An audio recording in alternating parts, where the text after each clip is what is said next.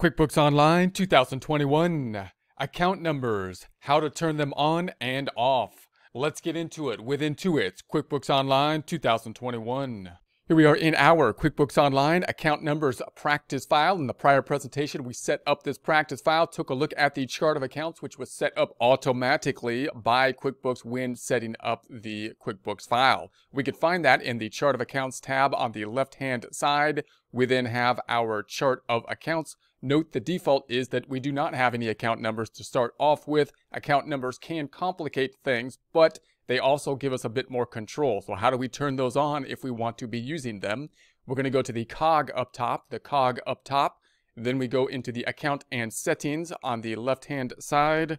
We then go down to the advanced tab on the lower left side. We want to turn on the chart of accounts or the account numbers, which can be found in the chart of accounts section here. So we have the chart of accounts. We're going to hit the little pencil. If you click anywhere in here, you should be able to go into it. It'll then turn like this light blue. We're then going to enable the account numbers. So enable the account numbers. And then we have the option here to display account numbers on reports and transactions such as sales and expense forms. So I'm going to keep that off for now. We're going to go ahead then and say save.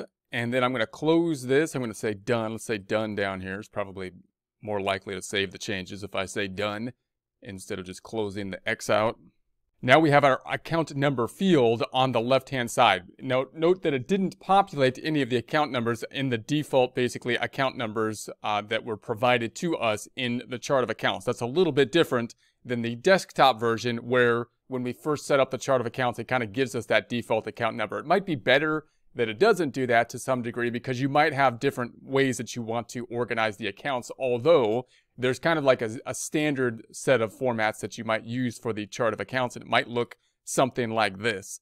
So it might have a chart of accounts that looks something like this. Your goal is to basically set up enough space within the accounts and have the proper groupings in the accounts so that they make sense, so that you can add new accounts when you want to, put new accounts in the correct order that you would like to have, and then use the account numbers to add control over how you want your financial statements and reports to be displayed, as opposed to the account numbers being a detriment.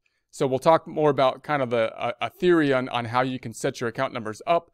But if you have a small chart of accounts, for example, here we've got 5-digit account numbers. You might only need 4 digits, account numbers possibly 3 digits. I wouldn't go any lower than that, right? But 4 to 5 would probably be fine. And then that should give you enough space then to be adding the account numbers that you need in a proper format.